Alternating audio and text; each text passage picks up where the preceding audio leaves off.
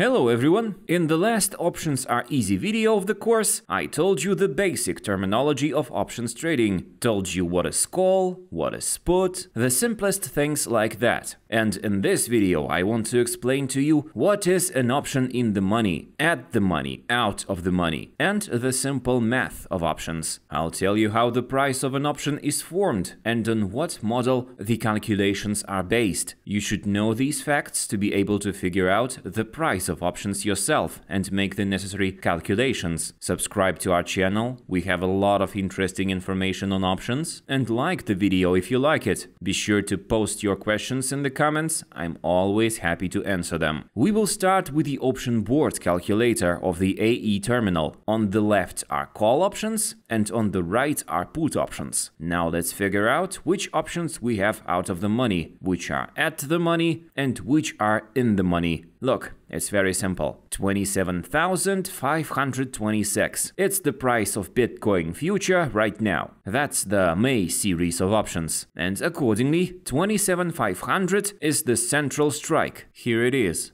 Call out of the money options are options with strikes greater than the price of the basic asset of the future. For example, call 29. Look at it. Give me a moment. Here. I will put one contract for buying. Then the chart will open and we will see everything on the chart, so everything is clear. This is the call of 29 strike, ready for buying. This is the 29th strike out of the money, because the price of the basic futures asset is less than the strike price. Next, accordingly, all of the strikes above 27,500 are actually out of the money. Now let's see which call option we have in the money. It is an option, strike price of which is less than price of the basic asset. For example, a call of 25. Look, this is the call option we have in the money. This is important to understand because the math of options is based on whatever the option is in the money or out of the money. This option is in the money. Its strike price is less than the future price. It's very simple. Now let's look at the at the money option, an ATM option. This is an option, the price of which is close to the price of the underlying basic asset. For example, 27,500 is the price of the underlying basic asset, and accordingly, the nearest strikes, such as 27 or 28, these are at the money options. This is how things are with call options. Now let's see what happens with put options. With them, everything is different. For example, the put option 25 is now out of the money. Take a look at yourself. This means that if the strike price for the put option is lower than the price of the basic asset, then this option is out of the money. Next is an in the money option. If the strike price is greater than the price of the basic asset. Let's look at an example. Here. Put 27 in the money, and here the strike price is greater than the price of the basic asset. So it is the other way around compared to call options. And we have the same thing with the at the money options. Put option 27,500, 28. In short, around the price of the basic asset. These are at the money options.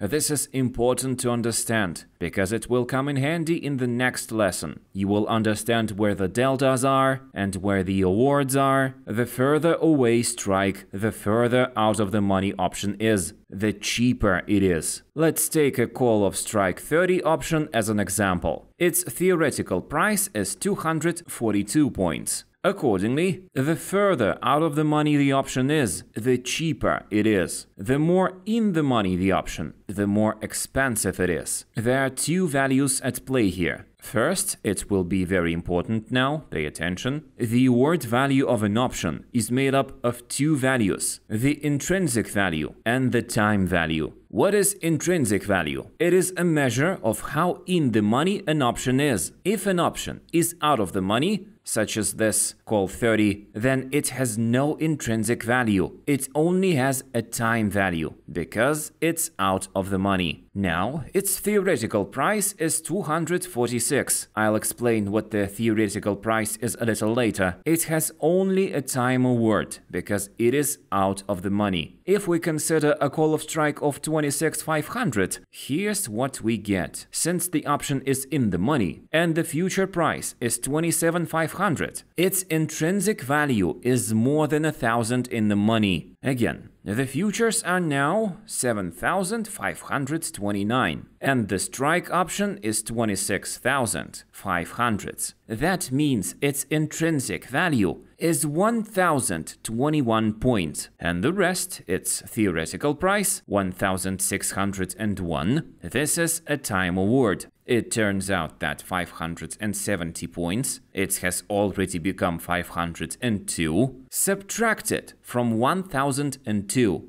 And what we have got is the time value. And this is what these lines are. This is the time value of this option, which I will explain in more detail later on. Now I'm going to break down the intrinsic value and the time value. It turns out that the deeper the option is in the money, the higher its intrinsic value becomes, by an amount equal to how in the money it is. For a call option, it's the futures price minus strike price equals intrinsic value. And the more in the money, the higher the intrinsic value. And for a put option, it's the other way around. Let's say a put option of 25,500 strike. It's out of the money and has only an intrinsic value. The award is equal to the time value of the option. If its strike became larger, if we consider option with a strike greater than the price of the futures, which is in the money for example,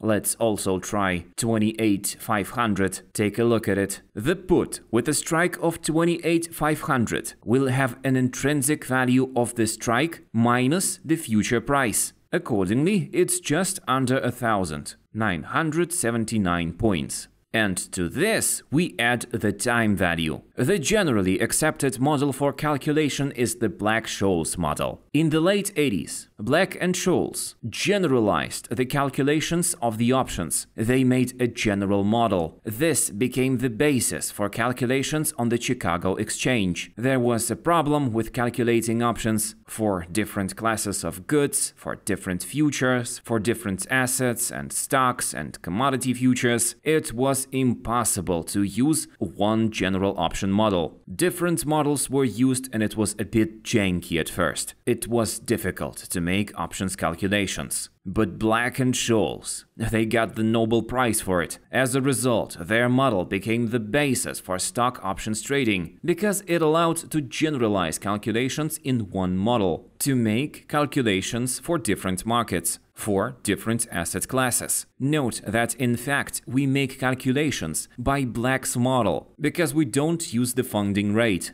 That is, we don't use the risk-free rate. But why don't we use it? Because we have options on the futures in our options calculations. The futures base already has the risk-free rate of money written into it. So we're actually using the Black model. Let's look further. This is where you can do all your calculations. So, what affects the value of options? What does the award on the option consist of? Well, we know what it is. It's the intrinsic value, the in-the-money value of the option and the time value.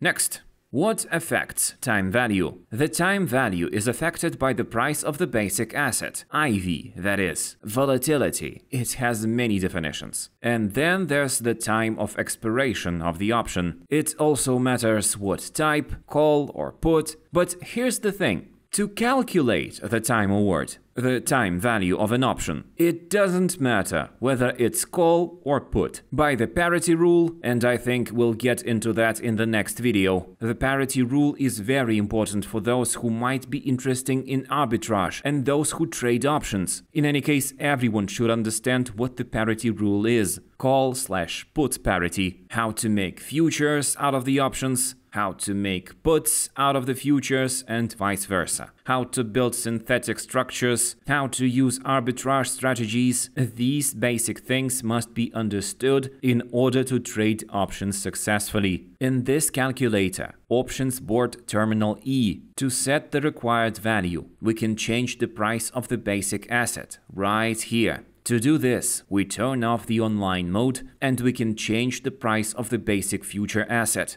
We can change the billing date. The default is the current date, and we can set another one, closer to expiration. Accordingly, the life of the option will be reduced. Look at the simple example. We want to calculate what the price of the option will be. For example, a call option 30. What will be its price the next Monday? So we do it and it comes out to 39. If the price of the base asset will go up, it will be 30,000.